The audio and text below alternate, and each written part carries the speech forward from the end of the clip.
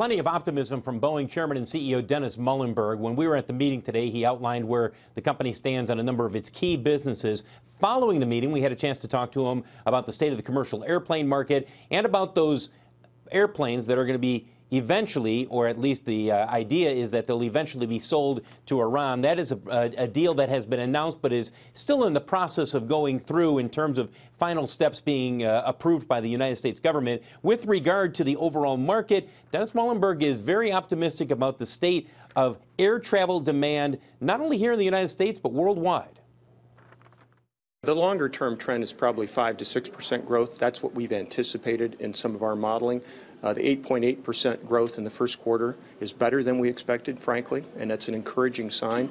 We're also seeing some moderate return of strength to the cargo market. And while there's still some uncertainty there, it's headed in the right direction.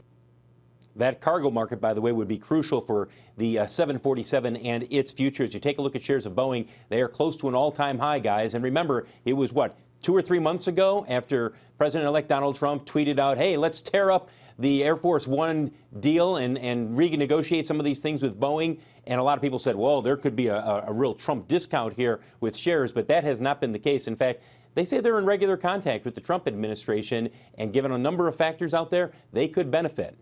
Yeah, all those Trump dips lasted for about a nanosecond and turned out to be buying opportunities. Yeah.